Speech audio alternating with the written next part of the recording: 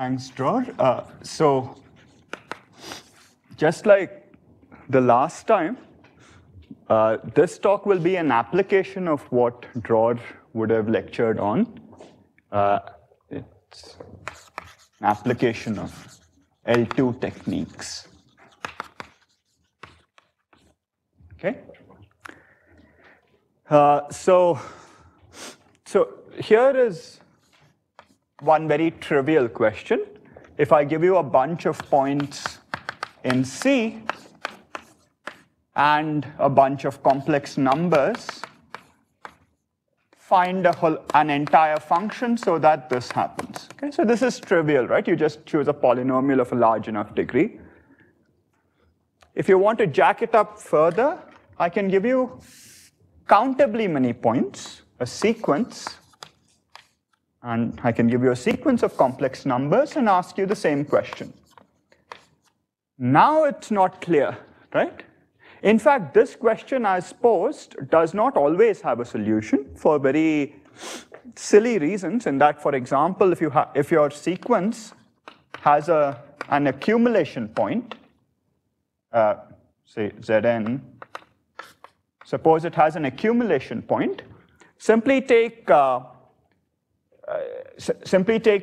these complex numbers to be, say, zeros. At one point, make it non-zero, and at all the other points, just make them zeros, and the zeros can't have an accumulation point, right, if there's an entire function. And I'm just saying that if you have an entire function and you have a sequence, the zeros cannot have an accumulation point unless this is a constant equal to 0. Sorry, didn't put it clearly. Anyway, there is a very trivial obstruction to this problem in that Zn should not have an accumulation point.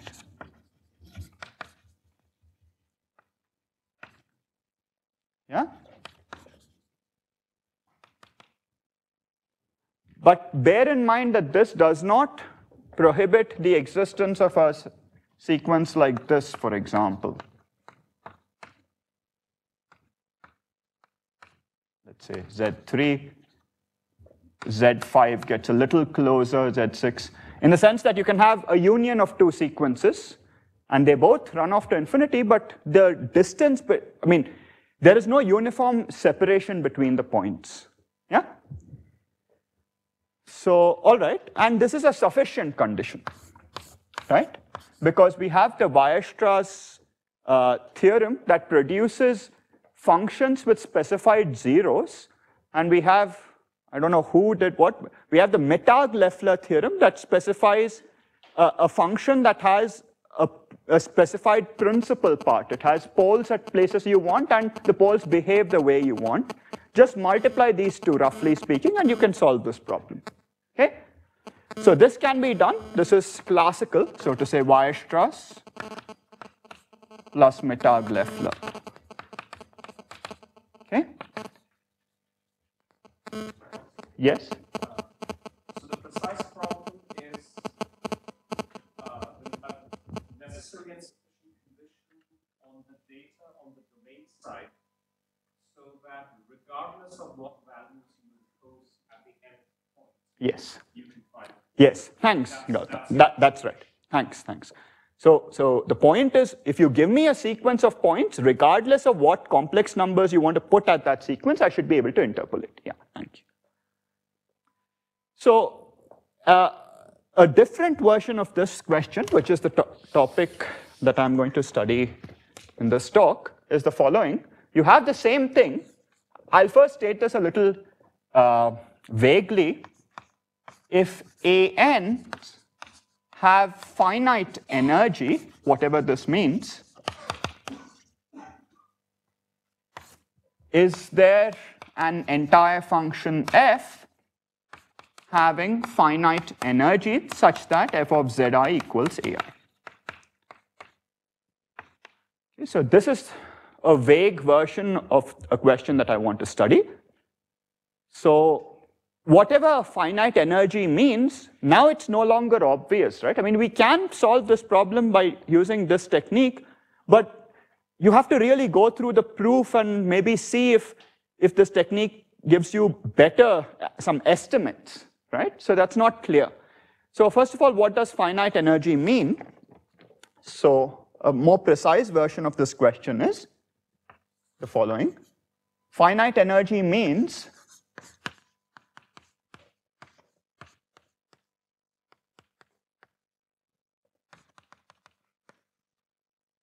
sorry, I won't call these AI from now onwards. I'll call them F sub I, F sub n.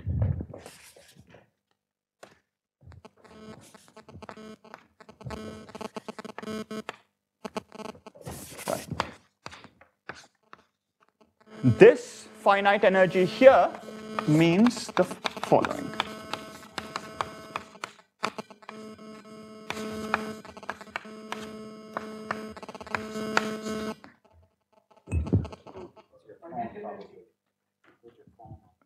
Oh, I see. Oh, really? I see. That's...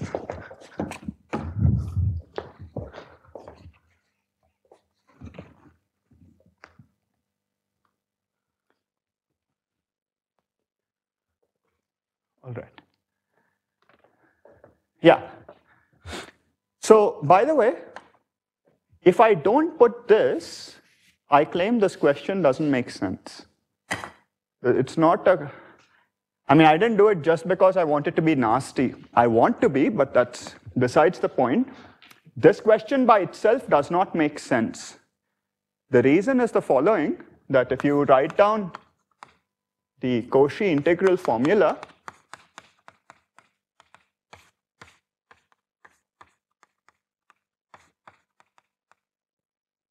let's say, for instance, this, it's not hard to see, and I urge you to try to prove this, that this thing is controlled by the L2 norm of this.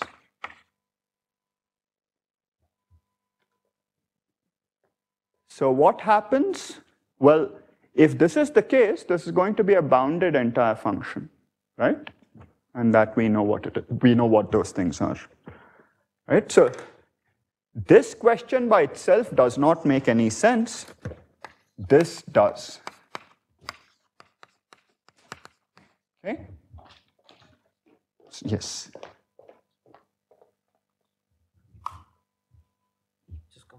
Yeah. Oh, sorry. Yeah, sure. Thanks. Okay, so this question does, and there are non-trivial functions satisfying this requirement. Just take any polynomial, for example, right? Okay. So this is the question we want to solve. So this is the problem of interpolation. And mind you, this is not just a natural question in its own right. I believe it arose in the context of applied mathematics in information theory. Some other version, some other question, not exactly this, but somewhat related, was studied by Shannon. And it also arose in quantum field theory of sorts. Where the question of finite energy, you need to specify the point here, not just only the sequence. Yeah. Sorry, what's your question? So the notion of finite energy is not associated with the sequence. Yeah. I mean, yes, I agree, yes. Sorry, maybe your point is maybe I should have put this. Yeah, you're right. Thank you, right. Yeah. Okay, so it arises from some physics and electrical engineering based questions. Basically, okay, let me just give you a quick reason why this is useful, not some questions like this. The point is, in electrical engineering, you're typically given a signal, right? Say a radio frequency. I mean, let's say you get data from a radio, you get an electrical signal, and what you can do is you know the values of that electrical signal at a bunch of discrete points, and you want to reconstruct it. So there are two questions here. One is, can you uniquely reconstruct the signal? That's one thing. And is there a signal that reconstructs it? These are two different questions, right? One of them is a uniqueness question. The other is an existence question. What we are interested in is the existence question. Okay, this is the problem of interpolation, L2 interpolation. There is a corresponding problem called L2 sampling, which is the uniqueness question. Okay? All right. So if we want to solve this problem, yes? Yeah. So I got that we need to find some way distance problem, but why do we need this finiteness condition on L2? That I didn't. So I don't exactly know what bearing it has on information theory, but in quantum field theory, things that satisfy this sort of a condition are very common. They come up in optics. Like if you take a laser, normally its wave function satisfies these sorts of things. Okay? Yeah. Question again. So unlike in the previous problem, where the characterization was about the nature of the set of nodes. Here we are provided pairs. So are you saying that the problem? No, that's why I didn't want to put this despite energy is associated. On the domain side, yes? Yeah, you're given this. This you're not changing. You're only allowed to change these things, but not any arbitrary sequence, one that satisfies this. Now, of course, this thing does depend on this thing, but I'm suppressing that. In fact, it's a sampling problem where the question, I think, is about the variability of the yes. No. Even there, you're told what ZIs are. You just have to reconstruct the Fs from there. You have a machine taking samples along certain instances of complex. All right. So here, this is not good enough. Okay? It's of course a necessary condition, but this is not good enough. Right? What can go wrong here? See, the problem is, suppose I have a bunch of points. All right? Suppose they get very close to each other. There is no accumulation point, but they get very close to each other. What can go wrong is, you see, let's say I have the value of my function here is 1, and here it's 0. The entire function has very little room to jump from 1 to 0, right? So its derivative in this region is going to be huge. Whereas the sequence can be anything you want, as long as it satisfies this. The entire function has very little room, so the derivative could be large, and as we shall see in a moment, this sort of a condition implies that the derivative cannot be too large. Okay? I'm being very vague here, I'll just make it precise in a moment. Okay? So this cannot always be solved. That's the first thing. So what are necessary and sufficient conditions on Zi so that every Fi satisfying this can be interpolated? Okay, that's the question. So this question can be sort of strengthened or weakened depending on how you look at it to the following equivalent question. Maybe I'll just say this is equivalent to the following thing. So first of all, there is a partially defined, let me call this,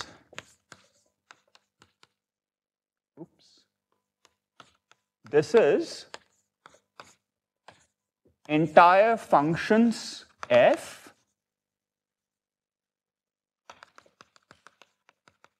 such that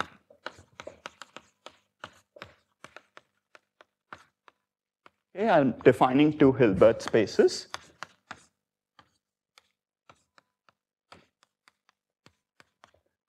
This is sequences Fi such that this is the case.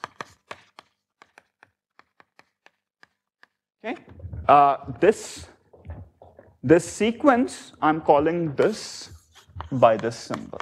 Okay, All right. Firstly, you have a partially defined map from here to here. Namely, simply the restriction map. Namely, f of z goes to the sequence f of zi. This is not necessarily defined on the entire Hilbert space, right? How do you know that just because something is square integrable, if you restrict it, it's square summable, right? So you have a partially defined map. The point is, you have some sort of an inverse to this. Suppose,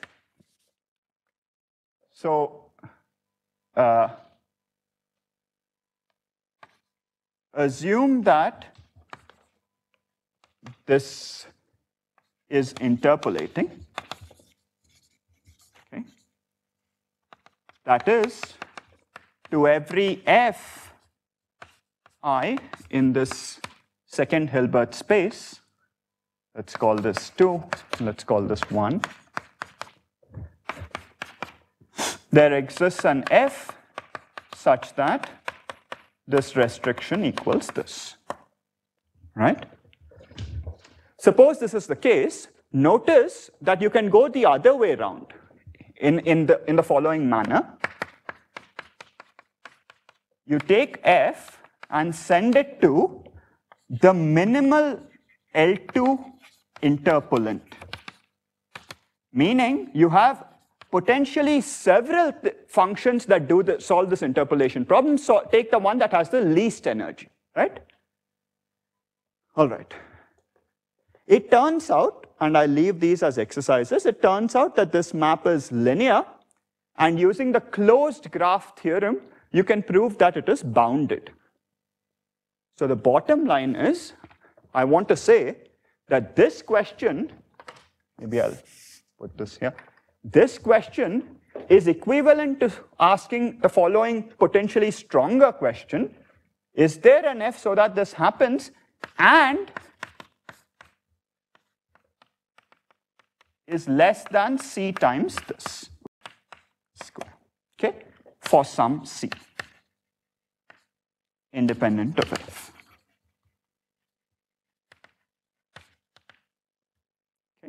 So this is a stronger question, right? Not only do you want the interpolant to have finite energy, its energy should be controlled by that of the original sequence, okay? These two are equivalent. That's the point of that little argument that I have not completely given, but the closed graph theorem shows this.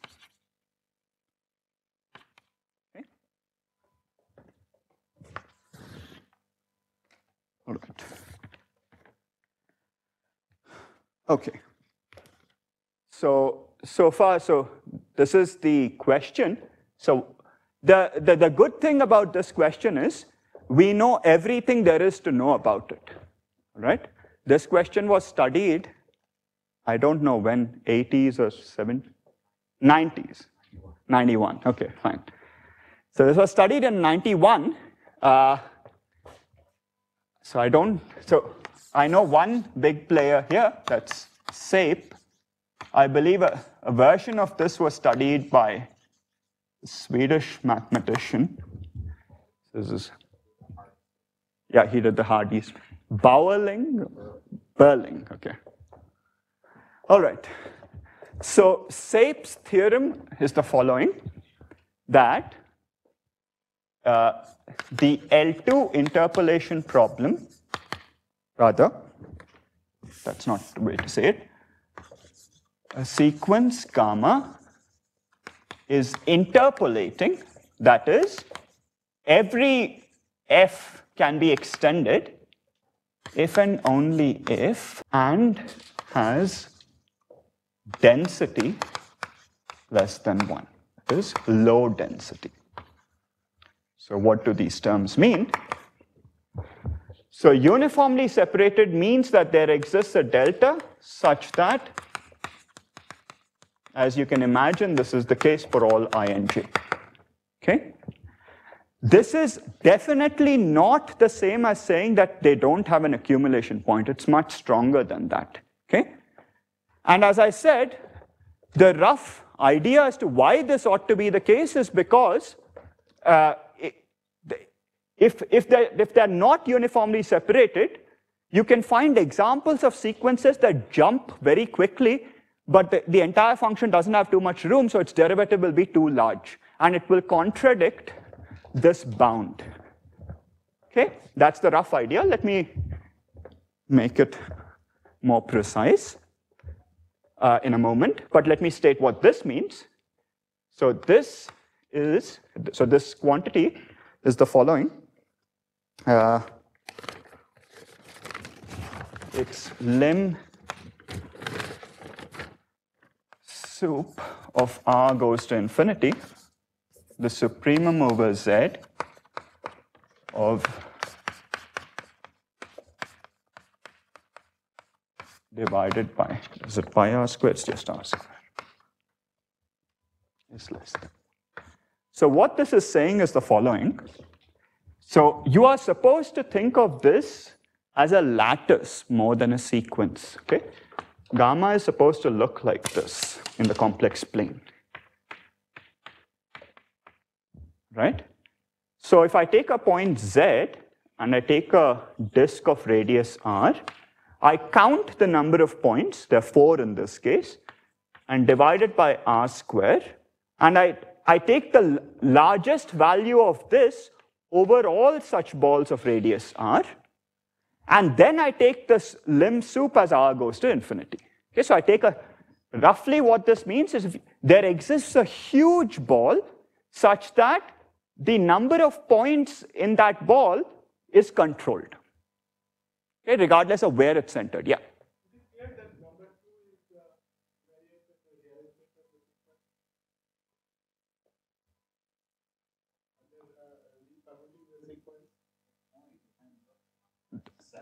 Yeah. I mean, I'm not using the ordering of the sequence in defining this, right? I'm just taking a. Because the number of i's. Yeah. Okay. So roughly, why do you expect this sort of a thing? See, in real life, if you have too much data and you want to fit a signal to it, that's too hard, right? You don't want too much data. So that's the intuition behind this. For instance, in the corresponding sampling problem, you need to have enough data to be able to reconstruct it uniquely, right? This is the opposite, where you should not have too much data, okay?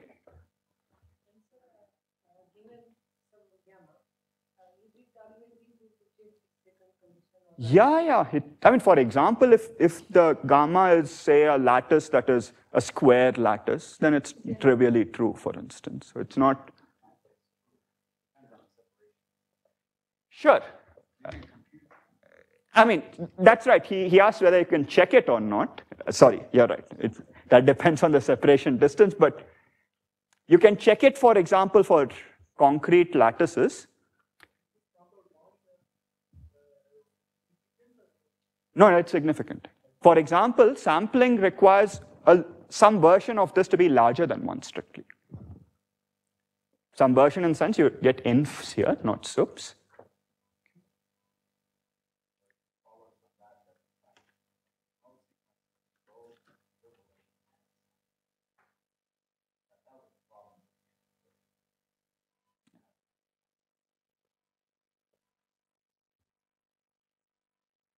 All right. So unfortunately, the proof of necessity of this has a very different flavor from the rest of the things we'll be looking at in this talk, so I'll omit this. This, on the other hand, is very much related to what is discussed in this set of lectures. So 1 is necessary.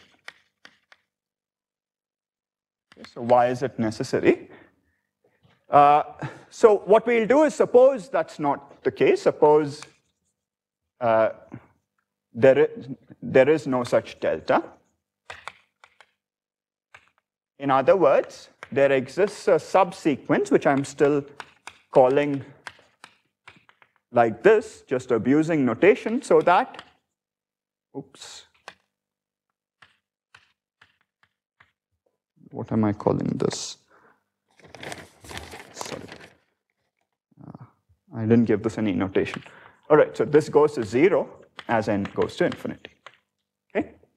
So suppose this is the case, we'll produce an example of a sequence of complex numbers that cannot be interpolated. Okay? And the example, it's quite intuitive. As I said, basically what you want is a sequence of sequences that violates that bound. So let me just define this. Define for each n a sequence.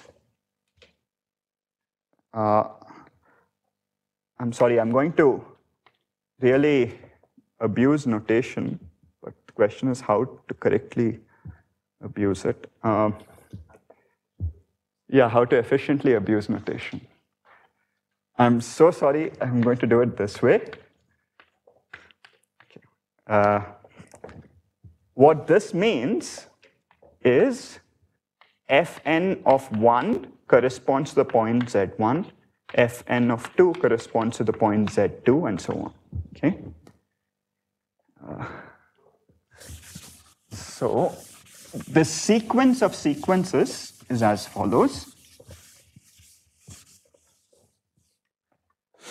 Define it to satisfy this.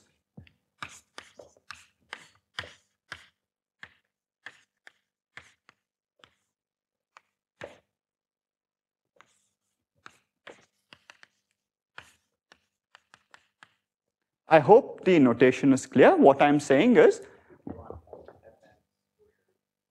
yes. Maybe I'll just, yeah. All right. That's true, but it's a little jarring. So what I'm saying is that you have a bunch of things that get very close, right? So we want to contradict by saying that if you jump a lot between these two, there's a problem, right? So you want to come up with a sequence that is 0 everywhere, and it is 1 exactly, roughly speaking, not 1, some non-zero thing exactly at 1 point. And the place where it is non-zero, you keep moving it further and further away to get a bunch of sequences. Okay? That will produce a contradiction.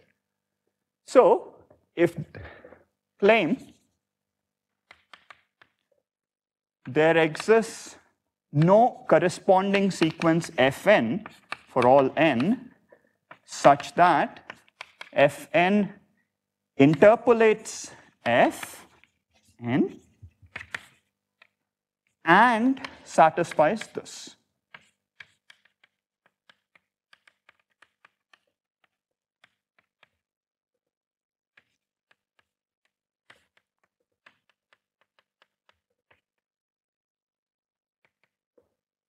Okay. So we will prove that this is not possible. Okay. So this is what we will prove. So the idea is as follows. So as I said, first I need to make precise this claim that some derivative is, the derivative of a holomorphic function, very roughly speaking, is controlled by its L2 norm. So how does one make sense of this? Once again, if you take the Cauchy integral formula,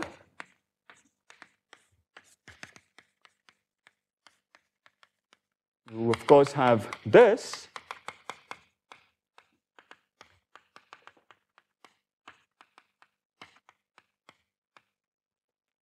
From this, it's not too hard to show that this is controlled by the L2 norm of this on a ball of radius r, for instance.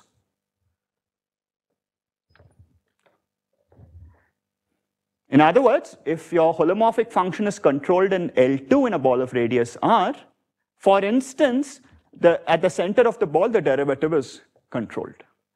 I mean, you would have seen some version of this in an elementary complex analysis course where if the function is itself controlled, as in not the L2 norm, if mod f is controlled, then this is true, right? This is trivial. You need a little bit more to get the L2 thing, but it's a simple Cauchy-Schwarz inequality. So this is true for holomorphic functions. Unfortunately, what we want for this is not exactly this. It's all right. So let's see. Say something like minus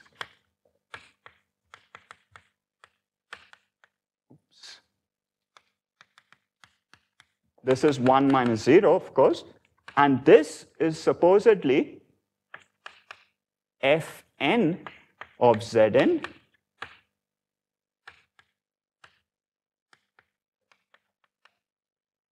oh, damn it. Sorry. Oops.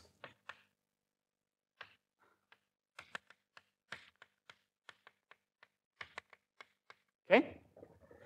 But this you can write by the fundamental theorem of calculus as Fn of what? I'll leave it to you to figure it out.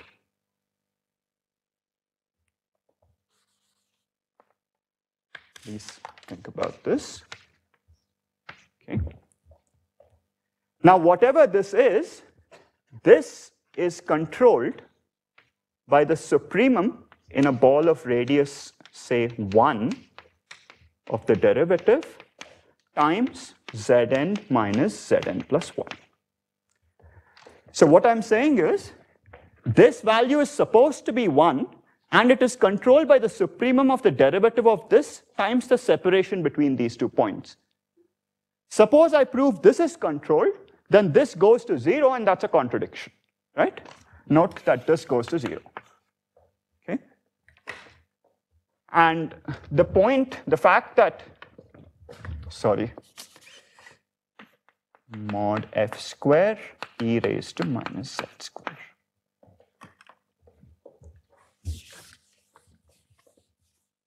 So the problem boils down to showing that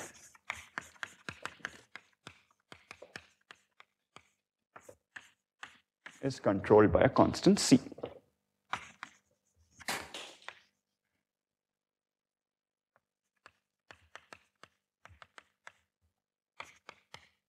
Okay? Independent of n. So the way one shows this, it's very similar to this. What is the difference between this and this? Why are we not already done? Because this is not the mod square of a holomorphic function. Right? That's the problem. So how does one get rid of this problem? It's a very nice trick. You write this as z minus zn plus zn square. So it's this plus twice the real part of this. What's the advantage of writing it like this? It is this plus twice the real part of some holomorphic function. This is holomorphic.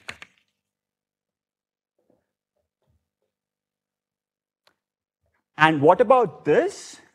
This is very pleasant. The reason it's pleasant is this is controlled by 1 on this set. So the bottom line here is, despite this not being holomorphic, in the region of interest, up to a bounded factor, it is the real part of a holomorphic function.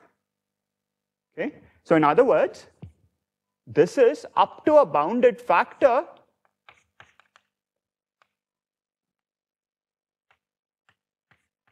the mod square of a holomorphic function, to which you can apply the standard estimate. That's the rough idea. Okay?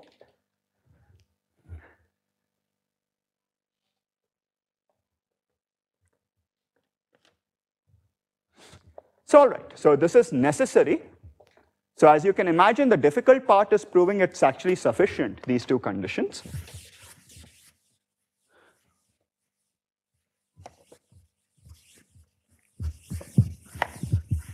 So to do this, there are ways to go around this. So how do you construct a holomorphic function, how do you extend stuff? You've seen the Osawa-Takeuchi extension theorem, but we have seen in my earlier talk that you can use Hörmander's theorem also.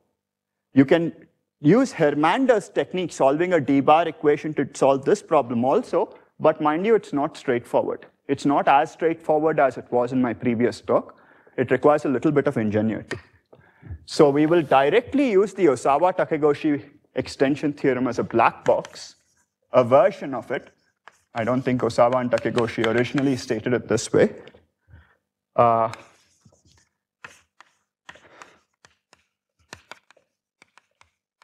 This is the Euclidean metric.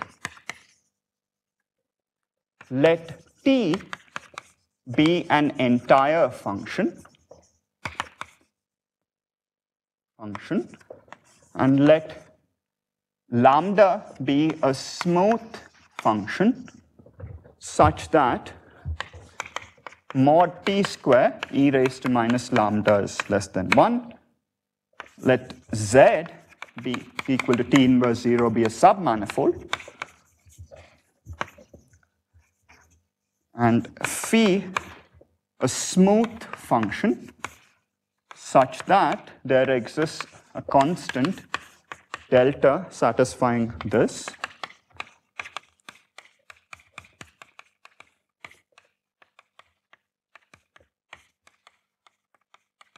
Then for every holomorphic function from f of z to c satisfying this,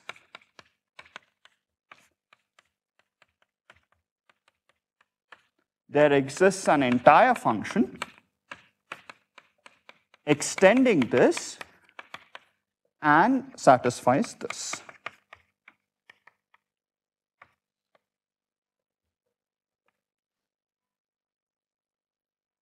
This is, I'll write it as dA and dV, just to be suggestive. Okay.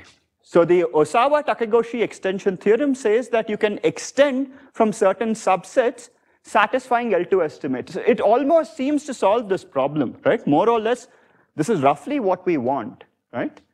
So can we see, does it directly solve this problem? If so, then we wouldn't have necessary and sufficient conditions, right? So clearly, something needs to be checked here. So so first of all, this is in Cn. In our case, it's just C. T be an entire function and Z is the zero locus of T. Is that the case in our situation? Notice that these Zn's are uniformly separated. In particular, they don't have an accumulation point. So by the Weierstrass theorem, there exists such an entire function. Okay, so that gamma is T inverse of 0 for some entire function T. I'm lying a little bit here. It should not be any old entire function. It should be one that vanishes to multiplicity 1 at those points. Okay? So if I take such a thing, there exists such a thing. What is our phi? Our phi has to be mod z squared. So this is trivial. This is fine. What we need to check is whether this is true. What is lambda? Yeah. So what is this lambda? And why is this true? Moreover, notice that this is not the condition that we have.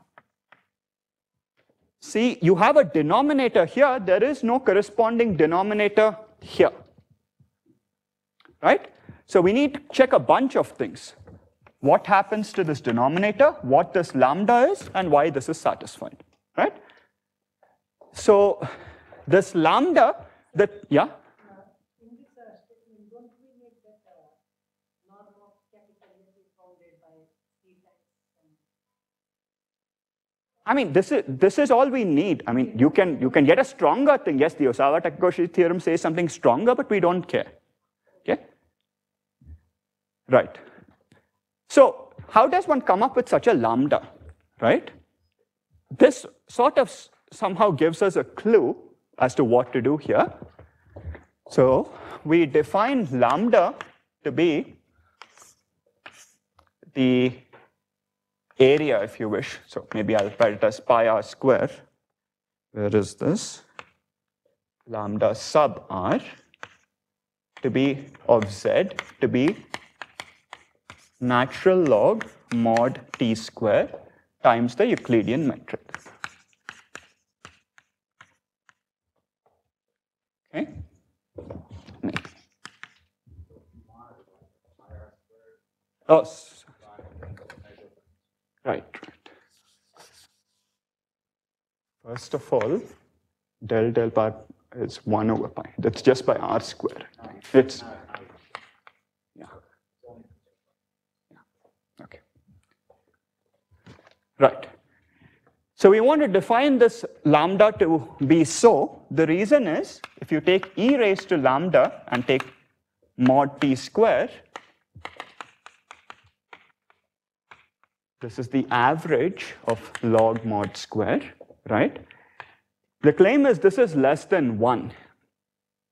Why? So at least if t is not 0 anywhere, right, then this is going to be a harmonic function, so the average will be equal to the value at the center. So this is going to be equal to 1. If t can be 0, it can at most be 1 because it's a subharmonic. So have you used these words? Subharmonic? Yeah, okay. So this is a subharmonic function. Okay, so that's why this follows. All right. So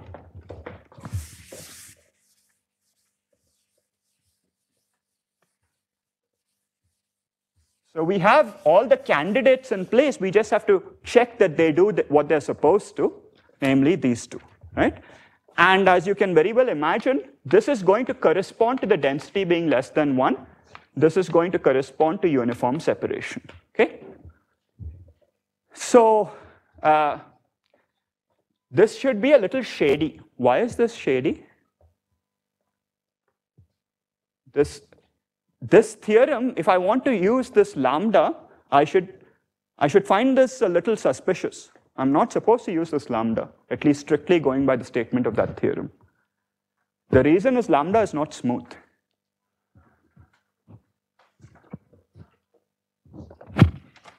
This is not smooth. Okay?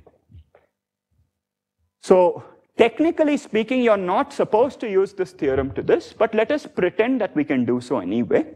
There's a fix to this, but we'll see. We have time or not to discuss that. So pretend that lambda, this choice, is valid, despite not being smooth. Okay? So we need to compute del bar of lambda r. So that's del bar, okay, sorry. I'll change my variables so that this becomes 0r. This is w plus z. And so this is del bar of this. Let's pretend I can take the del bar inside. And you get something like this. Okay? What should this be? That's the question, right? If this is a non-zero thing, then this is simply ln of a holomorphic thing plus ln of an anti-holomorphic thing. Del bar, the del bar kills this and del kills that, right? So you should naively think that this is 0, but it's not. For instance, even if you take del bar log mod z square, this is not 0, right? I mean, if you integrate it over a small ball centered around the origin, whatever this means, if I take, for example, this, and take a epsilon going to 0, this is not going to be 0. Okay? Let me write down this, and let's pretend that we understand what this means. Up to a factor, maybe I'm missing a pi here. Is it a pi? I over 2 pi. I over 2 pi over on the left hand side. Thanks. It's the Dirac delta.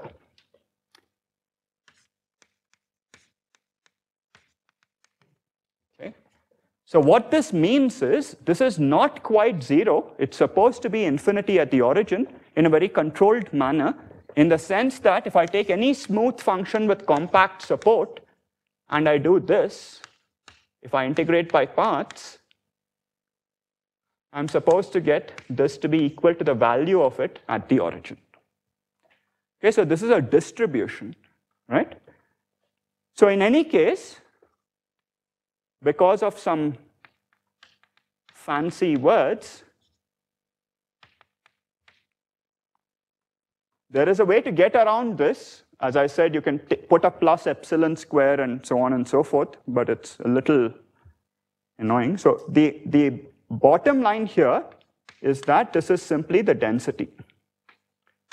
I hope I'm not missing any factors of pi's and so on, but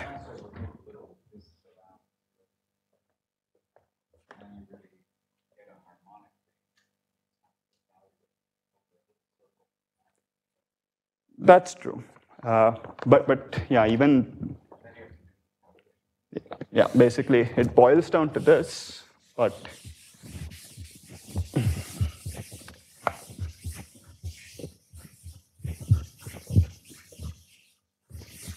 okay. So anyway, the bottom line is, what is this in our case? It's simply just the usual thing. Okay. What is this? This is the density, more or less.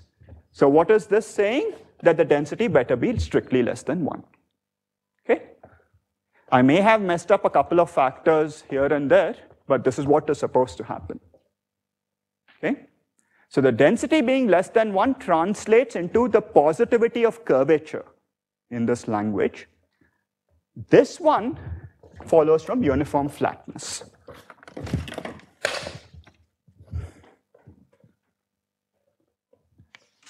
Claim uniform separation.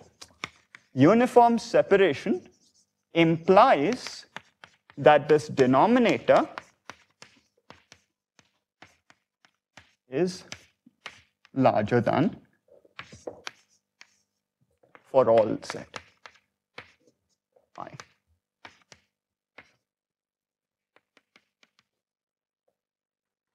Okay. So the claim is uniform separation implies that this is bounded below. So the Osawa-Takegoshi extension theorem as a black box gives us the result. Okay. So how does one prove that? Right. Notice that this appears to be a little suspicious, right? This t here is not unique. You can have lots of t's defining the same set. You simply multiply it by e raised to a holomorphic function, you get a new t, right? You can verify that this expression here is independent of what t you choose, in the sense that you take your favorite t, multiply it by a non-zero entire function, this expression is going to be the same thing, okay? So that is another reason for the choice of this seemingly strange weight. So let's do this. So in a ball of radius r, okay, so if you want to prove this, this thing involves an average over a ball of radius r, yeah, centered at zi. Okay, so in a ball of radius r, there could be other z's, right? There could be other points in the lattice. And all those points are problematic. Why are they problematic? Because they are points where the integrand becomes problematic, right? So you can imagine that all of these points are going to play a role here. So t in this ball looks like some non-zero holomorphic function times the product of all the z minus zj's, where zj belongs to this ball, right? These are all the zj's, etc. Okay. So t up to a non-zero factor is simply the product of a bunch of standard things, right? If you substitute this in this expression, if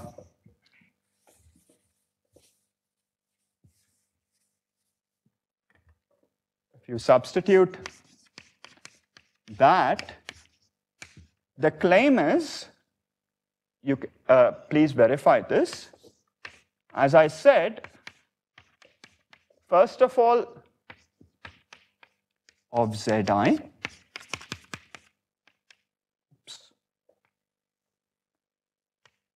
at Zi, e raised to minus the average of the product of these things.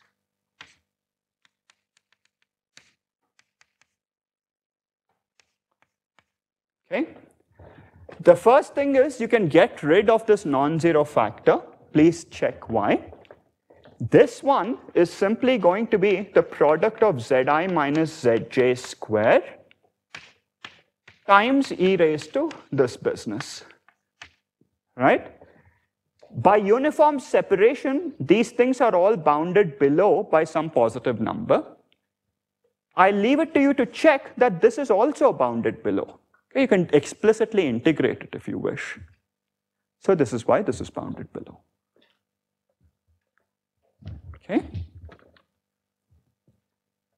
So in other words, the density condition should be thought of as giving you positivity of curvature.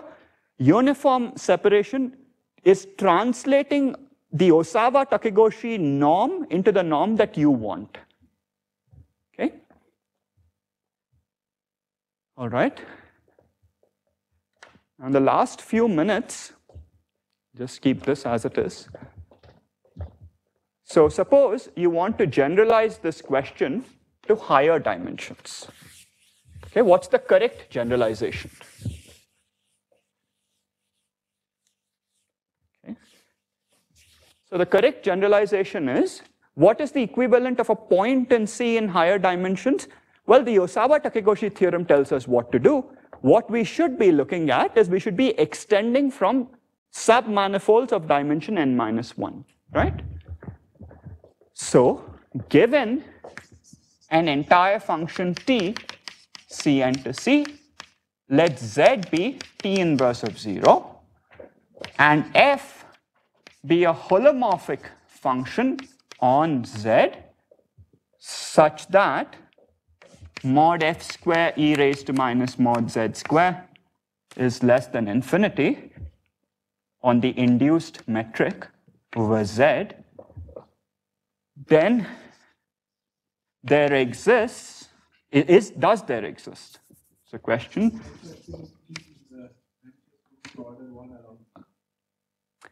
Yeah, so I'll just come to that question in a moment. Yeah. So does there exist F such that F restricted to Z is F, and this is the case. So okay, so first of all, there could be many versions of this question. Let us first assume that T vanishes to multiplicity to order 1. That is the first thing. But even then, this question is somewhat different from that. Why? Because in higher dimensions, you can have singularities, right? For example, if you take y square as x cubed in C2, this has a cusp. It's not a submanifold, right? So in that case, how does one make sense of this question? Well, F is defined to be a holomorphic function on a singular object if it is the restriction of a holomorphic function from a neighborhood of this object. Okay, that's the definition. But that is one subtlety. Let us assume that we don't have such problems. Let's say this is a submanifold. Even then, this question is very different from that, and a result like Sapes is not yet known. Okay? So the tricky parts are the following. You obviously need a version of the density condition, and you need a version of uniform separation. We don't know any necessary conditions. Mind you, there is no necessary however you define these, it's not clear that they're necessary. Okay? we won't even bother with seeing whether this sort of a thing is necessary. Okay, one can define this so that this property holds for that particular weight. Okay, the real point is, how does one define a version of uniform separation? So one way to think of uniform separation in higher dimensions is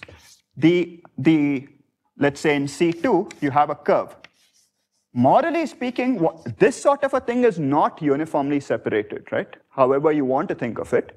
What uniformly separated should mean is that there should be a uniform sized neighborhood around it. And it should not be any old neighborhood, it should be a neighborhood such that every point here has a unique closest point here. Okay? So the analog of uniform separation, one possible guess for it is that the surface is uniformly flat, meaning there is a uniform size tubular neighborhood around it. What's an example of something that is uniformly flat? Well, for example, this is one example, y equals x squared in C2. More generally, if I take y equals a polynomial in C2, the graph of this is going to be uniformly flat. Morally, you should think of it as algebraic things should not curve around too much. Roughly, this is what you would expect, right? So these are examples of things that are uniformly flat, and Dror and I, actually even before us, this particular version was studied by Dror, Ortega, Serda, and I think Schuster. So maybe I won't write the full theorem, just state it here. If the density condition is met and uniform flatness holds, then this can be done, and this is due to Varolin, Schuster, and Ortega said. Okay? I'll just finish by just one small remark. There are very innocent looking algebraic things that are not uniformly flat. This is not uniformly flat, because it's a bunch of parabolae, and the parabolae in some sense get thinner and thinner, right? So anyway, we worked on these things, Dror and I, but this is still a wide open area. Okay, there are lots of things not known. Stop here.